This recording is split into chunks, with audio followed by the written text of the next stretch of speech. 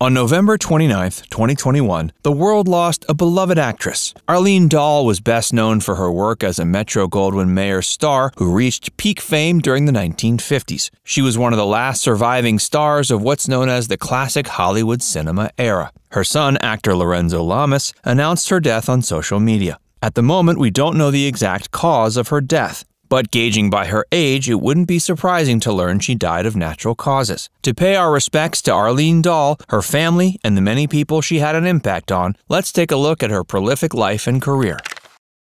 Arlene Dahl's early life. Arlene Dahl came into this world August 11, 1925. She was born in Minneapolis, Minnesota, to Norwegian immigrant parents Adele and Rudolph Dahl. Her mother was a homemaker, and her father worked as an automobile dealer and executive for Ford. While her birth year is sometimes listed as 1928, the Minnesota Historical Society lists it as 1925. When she was a child, Dahl took dance and elocution lessons and enjoyed taking part in theater events at Margaret Fuller Elementary School, Ramsey Junior High School, and the Washburn Senior High School. Once she graduated, Dahl briefly attended the University of Minnesota while she worked various jobs, including working for a short time as a model for area department stores and performing with a local drama group. Her mother was active in local amateur theater as well. About a year after graduating from high school, Dahl moved to Chicago, where she found a job working as a buyer for Marshall & Brown. She then relocated to New York, where she worked as a model for the prestigious Walter Thornton Modeling Agency. In 1945, she auditioned for and landed a role in the musical Mr. Strauss Goes to Boston. She then appeared in the play Questionable Ladies, which got her seen by a Hollywood talent scout. Dahl scored her first, although uncredited bit part in the 1947 film Life with Father. The same year, she was given the lead female role in My Wild Irish Rose alongside actor Dennis Morgan. The feature proved to be her first big hit and led to her being offered a long-term contract with MGM. Hey, if you're enjoying this video so far, be sure to give it a like and subscribe to Facts First for more. And stick around to see why Arlene Dahl eventually grew tired of acting and transitioned into the world of business. Dahl's film and television career in the 1950s. After being noticed by Hollywood talent scouts, Dahl signed with MGM, and in 1948 she was given a supporting role in the film The Bride Goes Wild. She then played the female lead in the Red Skelton comedy A Southern Yankee later that year. Eagle Lion Films hired her to star in the female lead role in the 1949 film Reign of Terror. The same year, she performed opposite Van Johnson in the drama Scene of the Crime. She followed that turn up with roles in 4 1950 films, Ambush, The Outsiders, Three Little Words, and Watch the Birdie. Besides The Outsiders, all these films were box office successes for MGM. MGM then gave Dahl the leading role in a couple of B films, including Inside Straight and No Questions Asked. Both of these films failed to turn a profit in 1951. Dahl was then signed to Pine Thomas Productions, where she subsequently was cast in the swashbuckler adventure film Caribbean in 1952. She then hopped to Universal to co-star alongside Alan Ladd in Desert Legion. She then starred in 2 more Pine Thomas features, Jamaica Run and Sangaree, both of which hit theaters in 1953.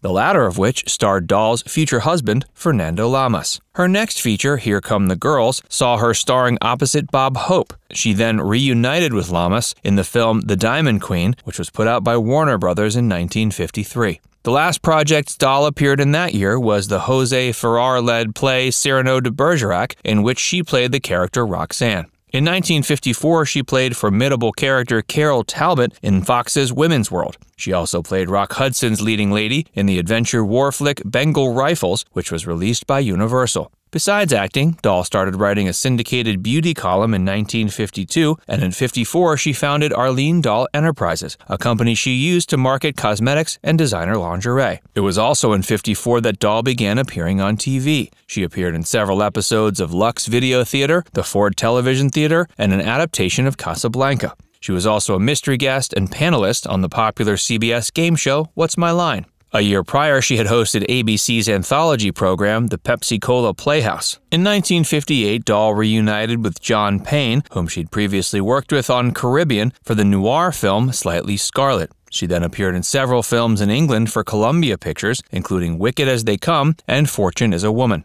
In 1957, Dahl sued Columbia for $1 million, claiming Wicked as They Come's advertisements were lewd and degraded her, but a judge threw out the suit. She then hosted the short-lived TV program Opening Night in 1958 before being given the leading female role in the 1950 adventure film Journey to the Center of the Earth, in which she starred opposite James Mason and Pat Boone. While filming, she was injured on set, but even though she suffered for its production, the film ended up being one of her biggest career successes.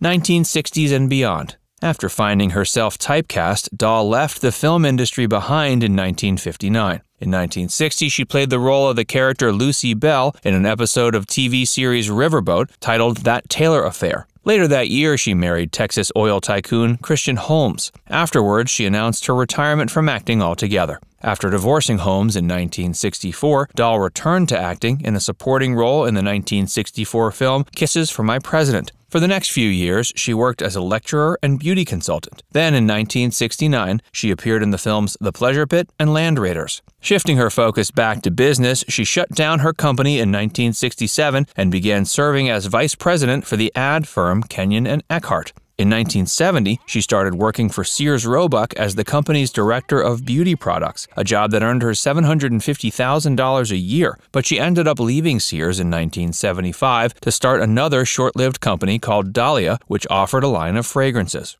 For the remainder of the 70s, Dahl made the occasional appearance on television in shows like Fantasy Island and The Love Boat, while also appearing on Broadway in the production Applause in the role of Margot Channing. In 1981, she declared bankruptcy after a series of failed business ventures and robberies. She appeared in the ABC soap One Life to Live between 1981 and 84 as the character Lucinda Schenck Wilson. In 1988, she starred in the film A Place to Hide. Her final film role was in 1991's Night of the Warrior, co-starring her son Lorenzo Lamas. She also ventured into the field of astrology, penning a syndicated column on the subject, before later operating a premium astrology hotline company. During this time, she published more than 24 books covering the topics of astrology and beauty. Arlene Dahl's personal life and marriages. She married her first husband, Lex Barker, in 1951. They divorced a year later. Her next husband was Fernando Lamas, who she married in 1958. The couple had their child, Lorenzo Lamas, together. Dahl and Lamas got divorced in 1960, not long after her career had begun to slow down. She gave birth to a daughter, Christina Carol Holmes, while married to her third husband, Christian Holmes. She had another son, Roncesvalles Andreas Schaum, with her fifth husband, Roncesvalles W. Schaum. She had 6 grandchildren in total and 2 great-grandchildren. In 1984, she married her sixth and final husband, Mark Rosen, a packaging designer from New York. She remained with Rosen, splitting her time between West Palm Beach, Florida, and New York City until her death, November 29, 2021. Now it's time to hear from you. What are some of your favorite memories of Arlene Dahl? Let us know in the comment section below. And before you go, make sure you give this video a like and subscribe to Facts First if you haven't already. Click the bell icon to stay updated on all our latest content.